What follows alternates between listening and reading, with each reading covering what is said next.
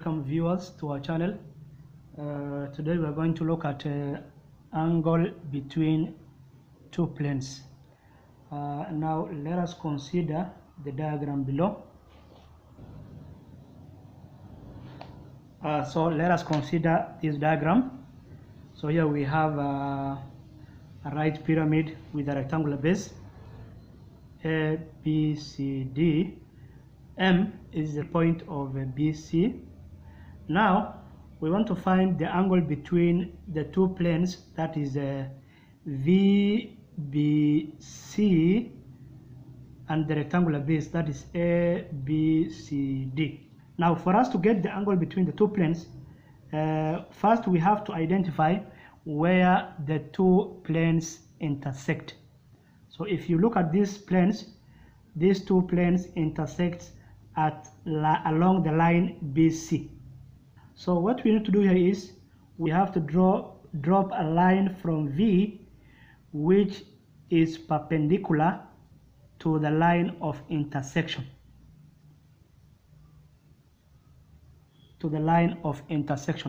So here we have line VM. Okay, so that line will meet the line of intersection BC at 90 degrees. Then once you have that line, then you have to find the projection of line VM on the other plane ABCD, and the projection of line VM on the other plane ABCD will be OM. Okay, so OM will also meet the line of intersection at an angle of 90 degrees. Good. Now the angle between line VM and its projection OM, that angle will be the angle between the two planes VCB and ABCD. Let us see an example. The figure below shows a right pyramid with a rectangular base ABCD. TD equals to 2A equals to TB equals to TC, which is 7 centimeters. AB is 12 centimeters and BC is 5 centimeters. Now the question is, find the angle between the planes TBC and ABCD. So they are asking the angle between plane TBC and the base ABCD. Now how do you get the plane? We said first you drop a perpendicular from T to the line of intersection, which is BC. Okay, so we drop a perpendicular line to the line of intersection BC.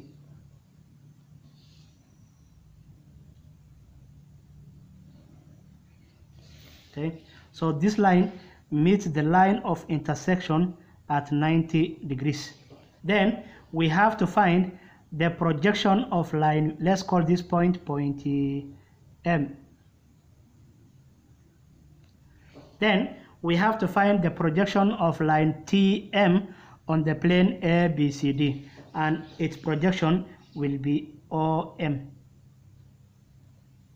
Now the angle between the line TM and its projection OM, that angle is the angle between the two planes. Good. So now the triangle required is a T. So here we have TOM, and the angle required is this one.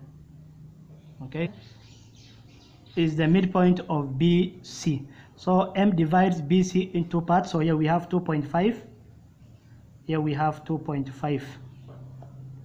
Then OM is a half of AB. So if AB is all of, a half of AB will be 6. So OM will be 6 centimeters. So OM is 6 centimeters. Then we have to get line TM. So if this point is 90 degrees, then to get Tm, we can use Pythagoras theorem. We can use Pythagoras theorem. Here we have Tmc. So MC is 2.5, and then TC is given, which is 7 centimeters. So to get Tm, we use Pythagoras theorem. To get Tm now will be equal to square root of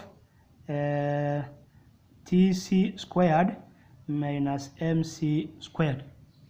Tm will be equal to square root of Tc squared minus MC squared.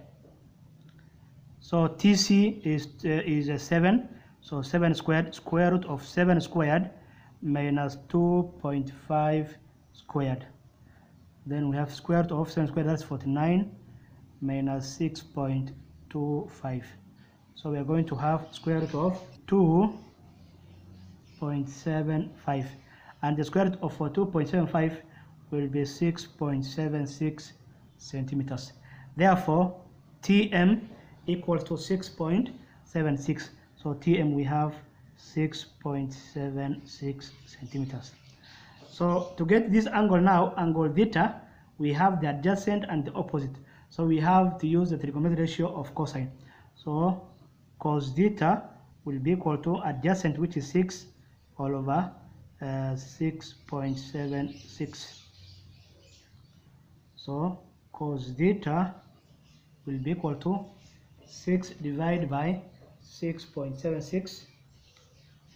We're going to have 0.8876. So to get theta now, we say cos inverse of 0.8876, which will be equals to 23.41 degrees, and that will be the angle between the two planes, that is